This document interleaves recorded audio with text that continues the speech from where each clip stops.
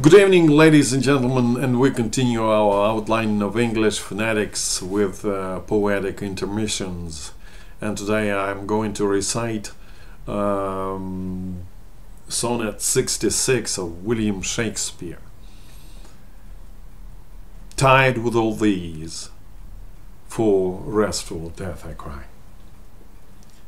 As to behold desert, a vagabond, and need in nothing, trimmed in jollity and purest faith, unhappily forsworn, and gilded honor shamefully misplaced, and maiden virtue rudely strumpeted,